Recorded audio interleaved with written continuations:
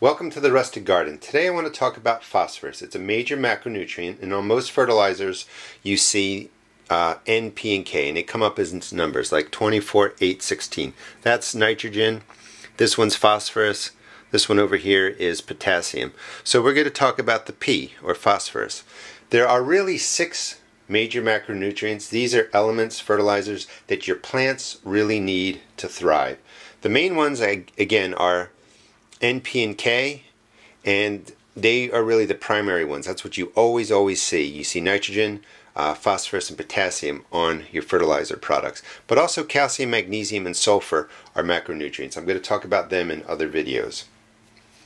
So for phosphorus, why is phosphorus important? Phosphorus overall, generally speaking, is about the growth and maturity of your plant. Phosphorus helps with storing and transferring energy in the plant. It promotes strong root growth. It helps with flower and fruit production. You get more flowers, you get more fruit. It helps with plant and fruit maturity, which means the speed of growth. You want your plants, if they're supposed to mature in 60 days, you want them to mature in 60 days. If your tomatoes are supposed to get to a certain size, or your peppers are supposed to get to a certain size, you want your fruit to get to full size, full maturity. Helps with cell division and tissue growth. Has to do with the sugars and starches, but everything that your plant really needs to grow and mature involves phosphorus. That's why it's a macronutrient. Phosphorus fertilizer, how is it made? And you may have noticed in my videos, I'm not 100% chemical fertilizer. I'm not 100% organic gardener where I just use organic products.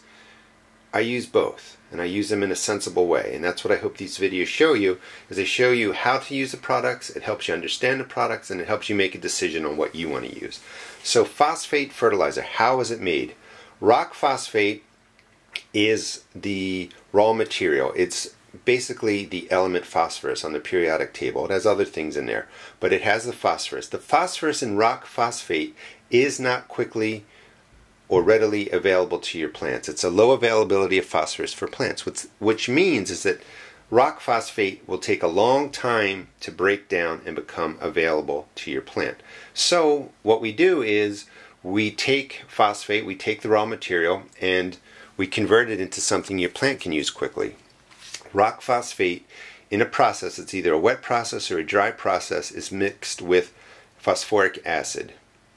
That generally creates, it's a technical process, but that generally creates orthophosphoric acid.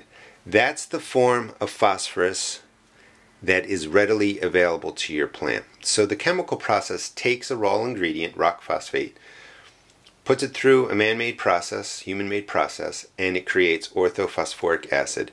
That is going to be readily available to your plant. There's also something called polyphosphate, which is just several chains of orthophosphoric acid bound together. When that product hits the ground, the polyphosphate then breaks down into orthophosphoric acid.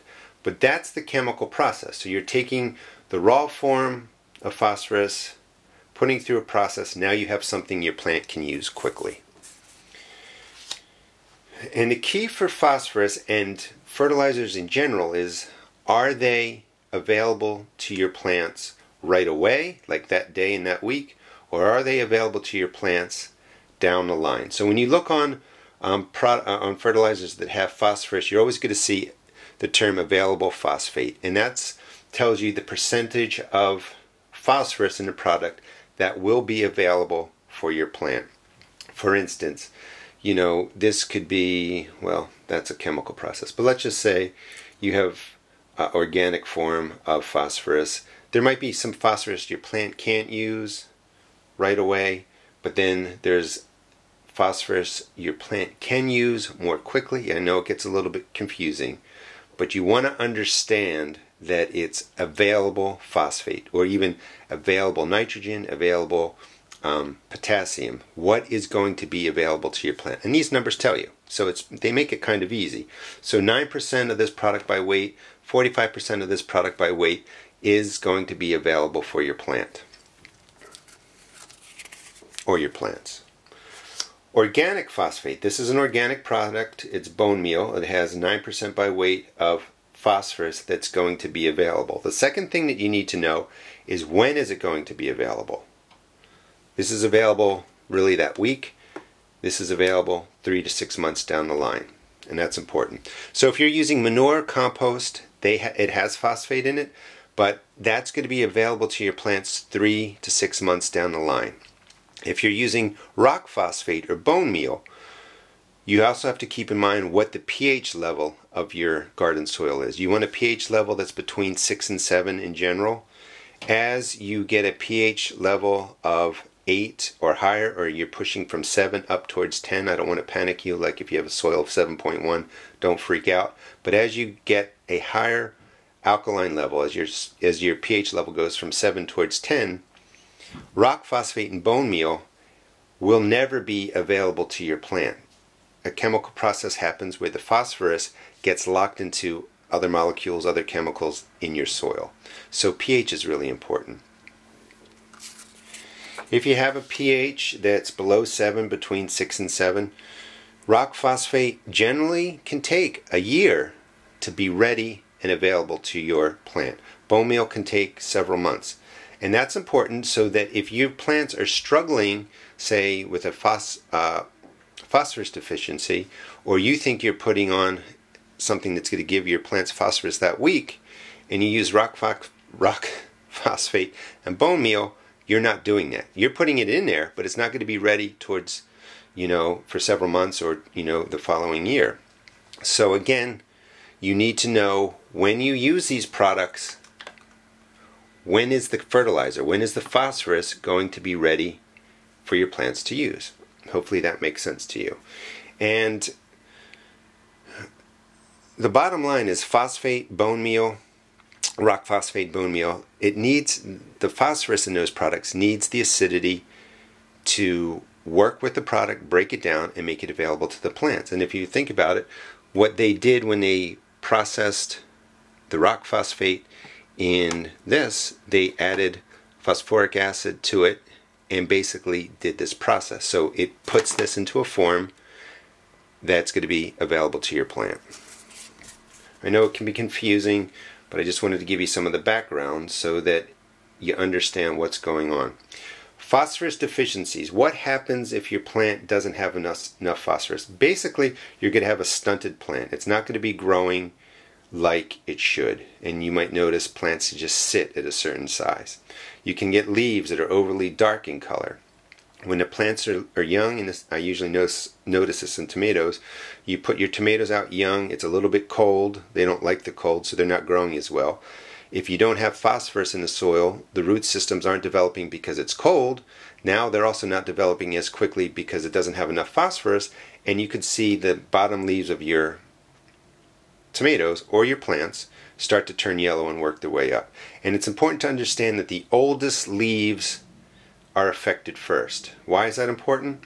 Because if you have a plant that's to a certain size and you see a problem starting on the bottom of the leaves and working its way up, it can be a signal to you that this could be more nutrient related than necessarily a disease. And some diseases do start at the bottom and work their way up. But it gives you a clue of what you might have to do for your garden. Also, your plants, and this happens a lot in tomatoes too, can get purple stems or purple veins in the leaves. Recommendations. I recommend a couple of things. In this case, if your garden is struggling, get a pH test because you want to make sure your pH is between 6 and 7. A pH that is too low towards 0 or too high towards 10 and out of this range is going to affect the way all the nutrients, nitrogen, potassium, phosphorus, calcium, sulfur, magnesium, it's going to affect the way all these nutrients are absorbed by your plant. So if you're ever in doubt, your garden's struggling, a pH test will really help. If your soil again is too acidic, your phosphorus is going to be absorbed by iron and aluminum oxides, which basically means it takes the phosphorus from the plant and locks it into a different form. If it's too alkaline, it means your phosphorus is going to be absorbed by calcium carbonate, and again, that'll be taken away from your plant. I think that actually forms maybe calcium phosphate. Second thing is if you're using synthetic products like straight bone meal, if you buy like an organic fertilizer that's like a 2, 6, 7. It's going to have different forms of phosphorus in there. Some of them may be available right away. Some of them may need to break down. You have to read the package and understand it. But when you're using bone meal as the primary form of phosphorus, this can take several months to start breaking down and really be available for your plant.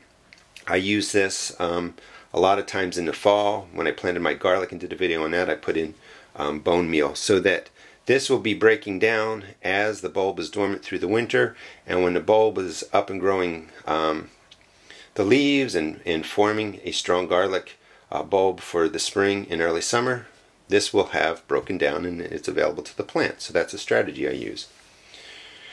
So I might use this product knowing that it's not going to be available 3 to 6 months down the line. If I was going to use rock dust, I would use that knowing that I'm building my garden for the future. So the first application of rock dust may not be available for 6 months to a year.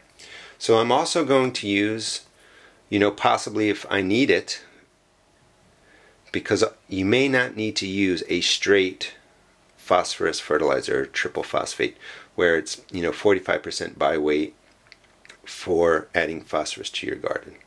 You may just not need it, and you can get away with other fertilizers. I'll talk about that. But I would use a synthetic form of phosphorus if I want to get it to my plants that week, really get the spring bed set up, have phosphorus in there that's going to be readily available. I use the chemical fertilizer.